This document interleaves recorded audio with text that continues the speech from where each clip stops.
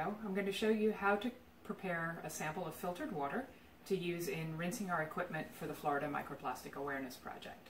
We're going to need our 2-part filter funnel, which unscrews. The lower part is going to attach to our 1-liter Erlenmeyer flask. And we're going to need a piece of filter paper.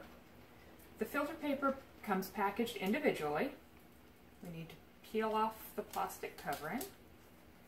And you'll find that there is a piece of filter paper that is covered with a thin piece of paper. It looks a bit like tissue paper. You want to remove that piece of paper and discard it. Otherwise, you'll find that nothing comes through your filter.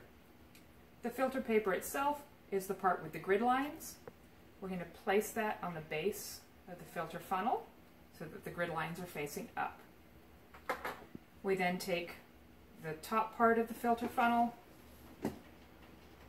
position it so that it drops down, and give it a little twist to lock it in place. We're going to attach our vacuum pump. In this case, I'm using a hand vacuum pump to the flask. And we're going to take a sample of water. Tap water is fine. And we're going to fill our flask completely, funnel completely, with that water. We're now going to apply vacuum pressure using our hand vacuum pump. And it's a good idea to keep your hand on the flask just to steady it a little bit as the water is filtering through.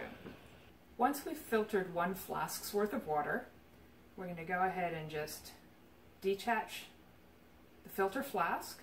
If you need to, you can release the vacuum pressure from the vacuum pump by separating the hose. Remove the flask, set it aside, and then we're going to take the water that's in the Erlenmeyer. We're going to swirl it around. We want to try and get all the sides covered. We're essentially performing our first rinse of the Erlenmeyer flask. We'll put our filter back on, reattach our vacuum, and we're going to do this 2 more times. Once we have run 3 sets of water through the filter and used them to rinse our flask, we're ready to collect a final sample of filtered water that will go into a squirt bottle that we will use in rinsing our equipment throughout the rest of the project.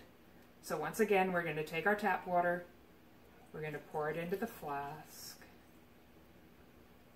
and we're going to filter it through.